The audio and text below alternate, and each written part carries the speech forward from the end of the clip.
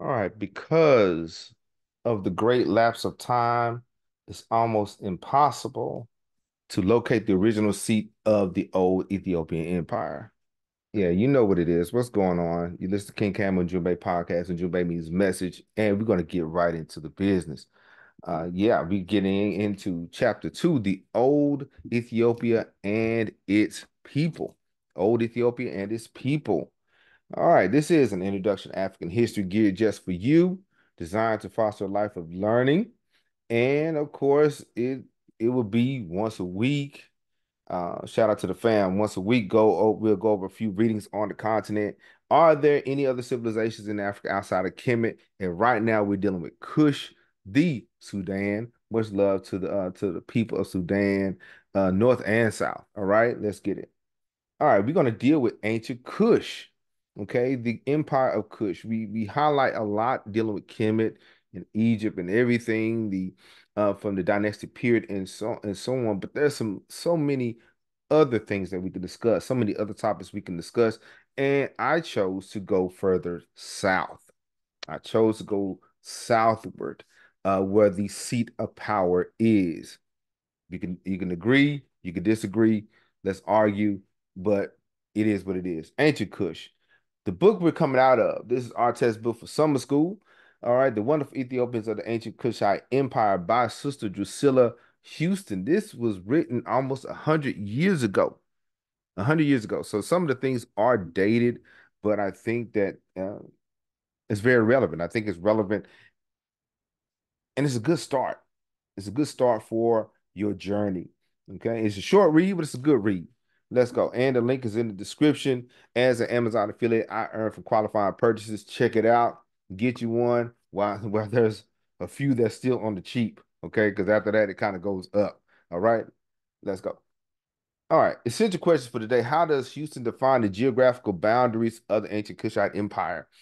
We have to understand that these are not state lines as they are drawn. Wherever the Nile River went, that's where they went. But let's talk about it. Number two, what were the significant political and cultural influences of the Kushite Empire? Okay, we always focus on Egypt and Kemet being a seat of power, political power, cultural power, but Kush had the same amount of power. All right, how did the Kushite Empire interact with neighboring civilizations? Let's talk about it. And I had to rewind this one. Evidence presented. Ethiopia, the gods and goddesses of the Greeks and Romans were but kings and queens of this Kushite empire of the Ethiopians. That was massive because Homer, the Iliad, and many Greek and Roman stories refer to Ethiopia as being the great ones, the ancient ones. The Zungu, the Europeans, had they gave their props, they gave their respect to Africa. All right. So marvelous had been their achievements in the primitive ages that in their latter days, they became worshipped as immortals by the people of India, Egypt, Ethiopia. Our legends became legendary. These were ordinary people that did so great and wonderful things to the point to where, hey, bro, we're going to continue to tell their story. What is your story that you want the world to say, that you want your children to tell? Think about it. Go ahead. Let me know. What is the story? Was it that you got your family out of a bind? That you were the first to get a college education? What is it? Let me know. All right, let's go. Because once again, because of the great lapse of time, it is almost impossible for the original seat of the old empire to locate it. Okay, it's almost impossible. That's how old the Ethiopian empire really is. You know, in Greece and Rome, we can say this date was here and that date was there and this happened. We don't know when. We just know over 20,000 years ago, Ethiopia was in power. And that's on record that they were a high culture, that they were a civilization. All right, let's go. All right, toward the rich luxuriance of this region. They looked for the Garden of Eden. It was not in Mesopotamia. It was not, say, in the European version of this this concept. I know in biblical stories they would look towards Europe and the Middle East for it, but in ancient times, a paradise or the Garden of Eden was seen as in Africa, as a place in Africa and nowhere else. All right. Yes. Uh, there's information in the Bible that we can lean on. Okay.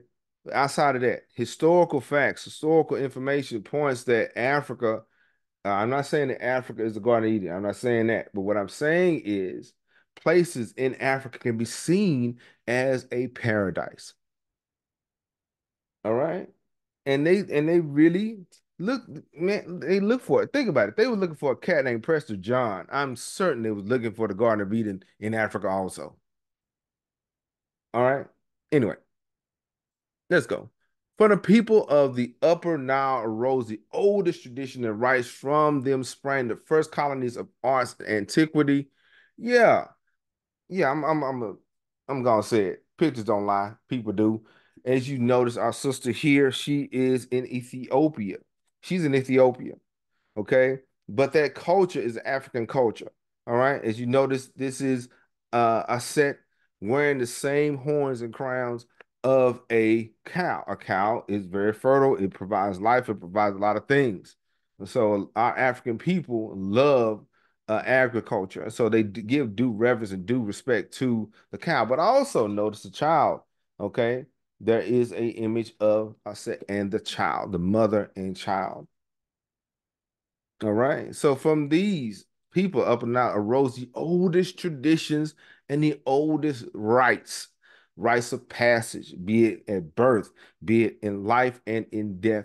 Everything revolves some kind of rite of passage, some kind of process.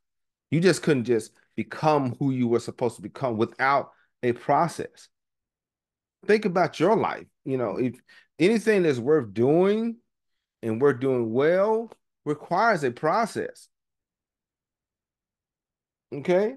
Think about it. But yeah, so we are going to get kind of into some of those symbolisms later on and some of those concepts and things like that. But um symbolically, we as a people have those traditions and customs that we pass down from mouth to ear, from person to person.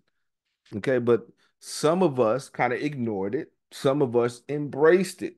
I'm kind of both. I kind of think about, okay, you're doing too much over here, or I understand the tradition. I understand why our schools, our HBCUs, and black churches and black colleges were put together because we needed our own traditions in place to make us feel whole again, to make us feel well again. All right. You can disagree with me if you want to. You can agree to disagree or whatever. But hey, I'm for a good argument. All right. But but yes, the Nile River Valley culture influenced the old world, but we have to understand it is an African culture first. All right. It's an African culture first. It is not European culture or Phoenician culture that just so happened to land, migrate further in Africa. It started in the center and southern part of Africa, and then it moved up the Nile. Okay. All right. But let's continue, right? Significant in political. Oh, my spelling is bad. Political culture influence. Let me fix that because I can't stand bad spelling. Let me fix that real quick because I don't like that at all. My children, my students will wear me out if they see this one. But I'm so excited about this information. I had to get it done, right?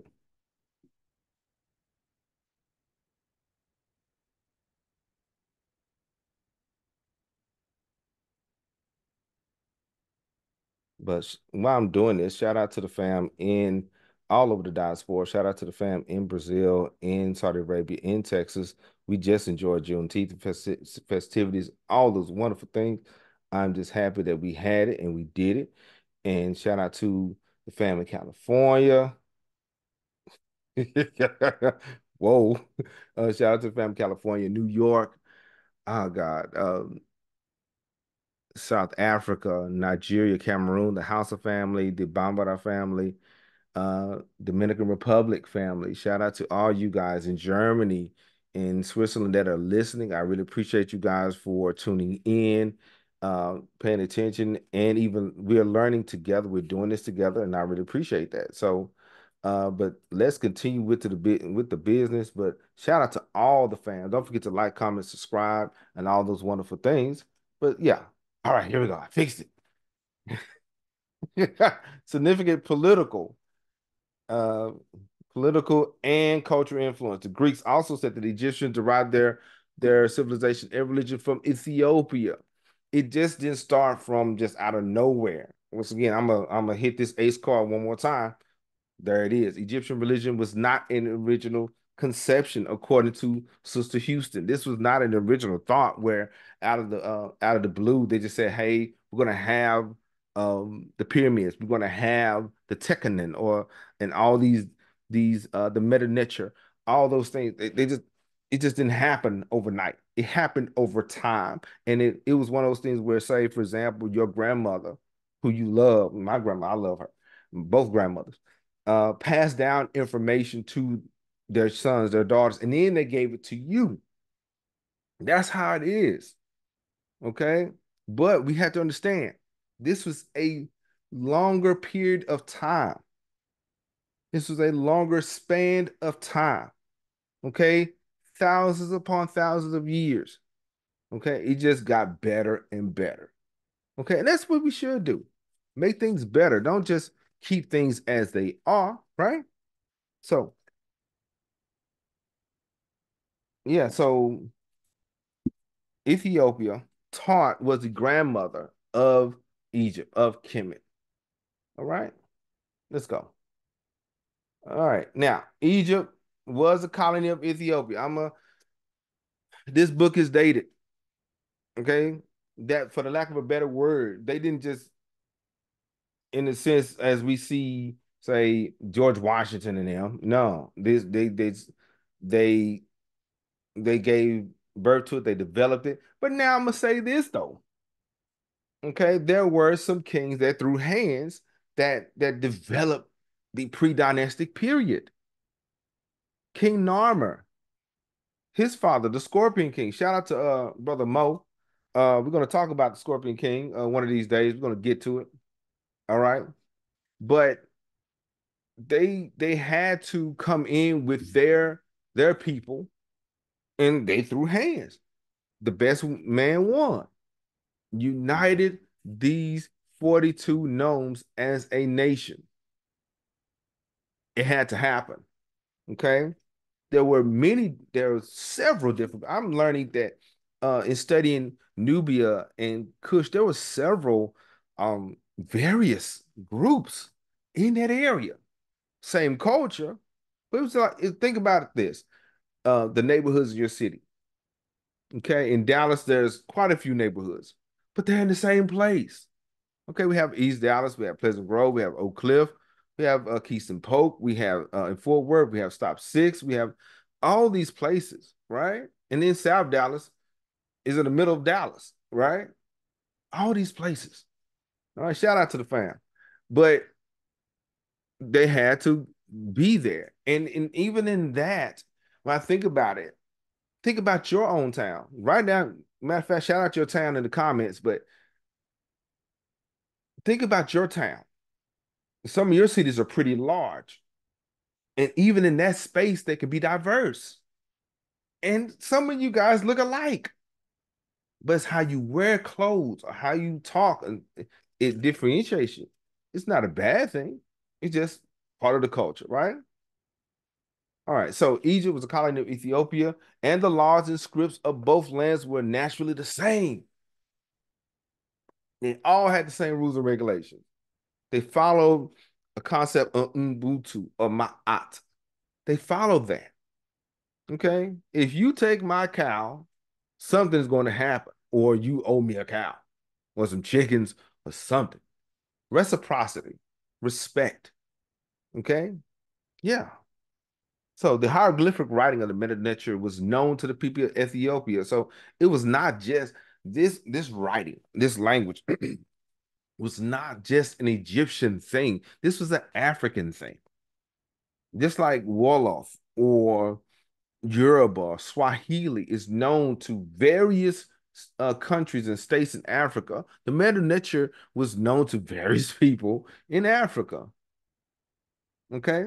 Now they may take out a word or two, but that was how they talked. That's how they communicate. There was a unifying language for the people. All right. Now let's go. Let's continue. In Greek times, the Ethiopians depicted Ethiopia. I'm sorry, Ethiopians depicted Ethiopia as an ideal state. I'm sorry, the Greeks did, the Romans did, as an ideal state. In those days, the central city of Ethiopia was not the Meroe of our day, which is very ancient, but the kingdom that preceded that in many ages that is called Meru. So there was an older civilization, older than Meroe, called Meru, according to Sister Houston. It goes back. It goes further. Okay. And so the Greeks wrote about these places. The Romans wrote about these places, or they heard about them. Like we said, the seat of power, the seat of influence was older than was written, right? A little bit more. Ancient traditions told in the deeds of Diva Nasha kings of Meru.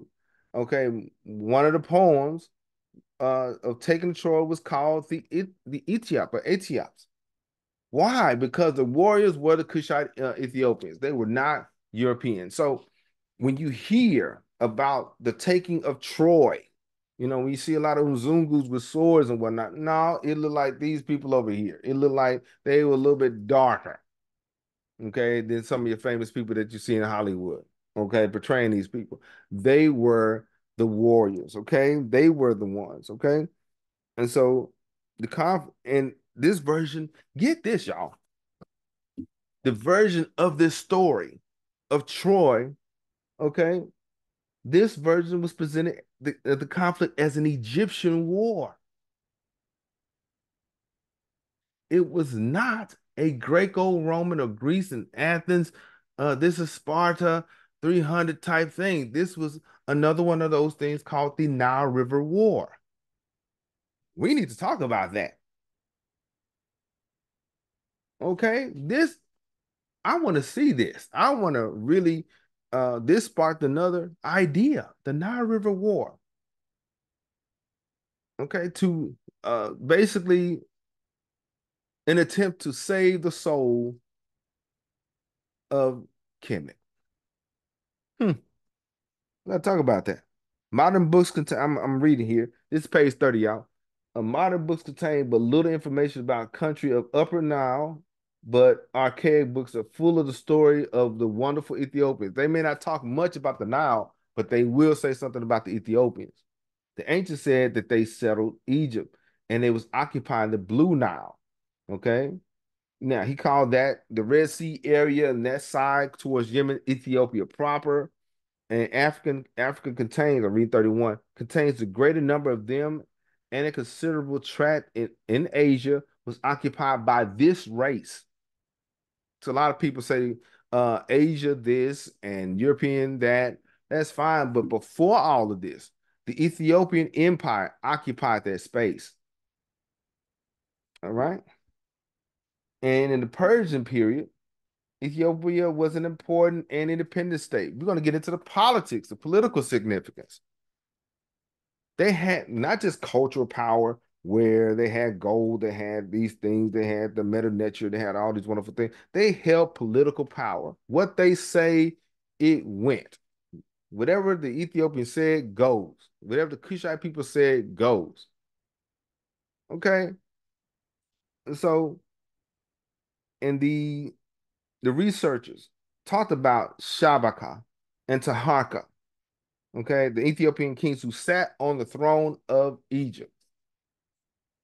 We're not that some people call them the Black Kings.